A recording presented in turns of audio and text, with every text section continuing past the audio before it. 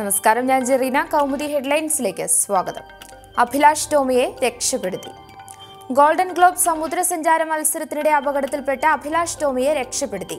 French യാനമായ ഓസീരീസിലേക്ക് അഭിലാഷിനെ മാറ്റിയത് സ്ട്രെച്ചറുകൾ ഉപയോഗിച്ച്. അഭിലാഷ് ടോമിക്ക് ചികിത്സ നൽകുക അടിയന്തര രക്ഷാ ദൗത്യം. അഭിലാഷ് സുരക്ഷിതനെന്ന് നാവികസേന. നല്ല വാർത്ത കേൾക്കാനായതിൽ ആശ്വാസമുണ്ടെന്ന് അഭിലാഷിന്റെ അച്ഛൻ. അഭിലാഷിനെ കാണാൻ ഓസ്ട്രേലിയയിലേക്ക് പോകും.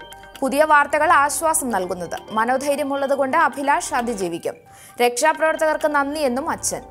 ഫ്രഞ്ച് യാനത്തിലേക്ക് മാറ്റിയ അഭിലാഷിന് പ്രാഥമിക ശുശ്രൂഷ നൽകിയ ശേഷം ആംസ്റ്റർഡം ദ്വീപിലേക്ക് മാറ്റും. ആരോഗ്യസ്ഥിതി കണക്കിലെടുത്ത് വഞ്ചിയിൽ നിന്ന് അഭിലാഷിനെ കപ്പലിലേക്ക് മാറ്റാനുള്ള നടപടിക്രമങ്ങൾ ആരംഭിക്കും. നട്ടലിനേറ്റത് ഗുരുതരക്ഷതമല്ലെങ്കിൽ അഭിലാഷിനെ FPV ഓസീരീസിലേക്ക് മാറ്റും. അതിനുശേഷം ഓസ്ട്രേലിയയുടെ റിസർച്ച് കപ്പലായ HMAS ബെല്ലാരത്തിലെത്തിക്കാനാണ് പദ്ധതി.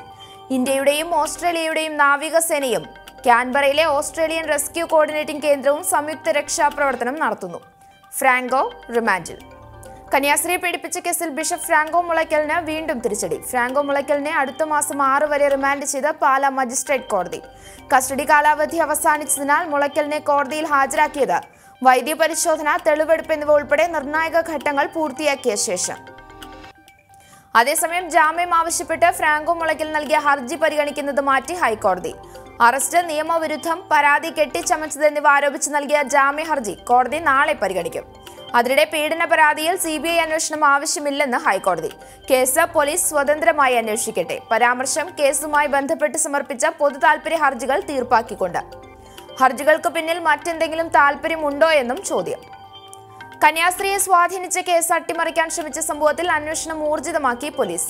സഭാവൈദികനായ ജെയിംസ് എർത്തയിൽ ഇരയുടെ ചിത്രം പ്രചരിപ്പിച്ച സംഭവത്തിൽ മിഷണറീസ് ഓഫ് ജീസസ് വക്താവ് സിസ്റ്റർ അമല എന്നിവർക്കെതിരെ രജിസ്റ്റർ ചെയ്ത കേസുകളിൽ എത്രയും വേഗം നടപടിക്രമങ്ങൾ പൂർത്തീകരിക്കും. ഒരാഴ്ചയ്ക്കുള്ളിൽ ജില്ലാ പോലീസ് മേധാവി ഹരിശങ്കറിന് അന്വേഷണ റിപ്പോർട്ട് നൽകുമെന്ന് DYSP K സുഭാഷ്. കാലവർഷം നാളെ മുതൽ.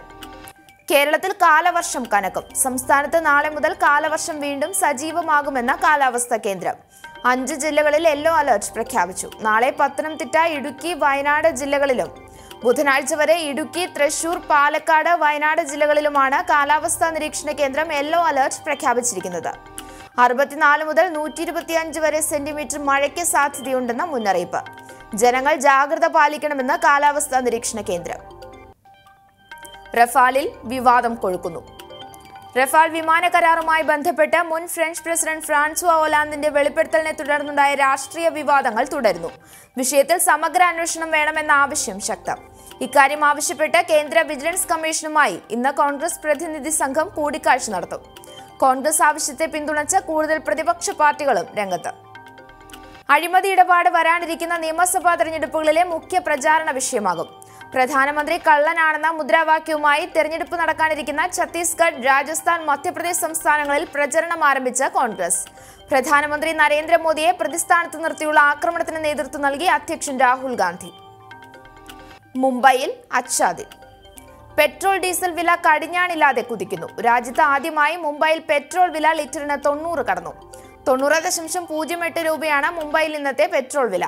ഡീസലിന് 78.58 രൂപ. ഇന്ന് കൂടിയത് പെട്രോളിന് 11 പൈസയും ഡീസലിന് 6 പൈസയും.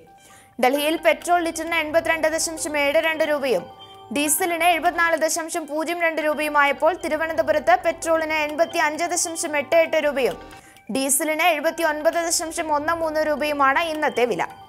കൗമുദി ഹെഡ്ലൈൻസ് സമാപിക്കുന്നു. പുതിയ വാർത്തകളുമായി 1 മണിക്കൂറിന് ശേഷം ടീന ചേരും. നമസ്കാരം.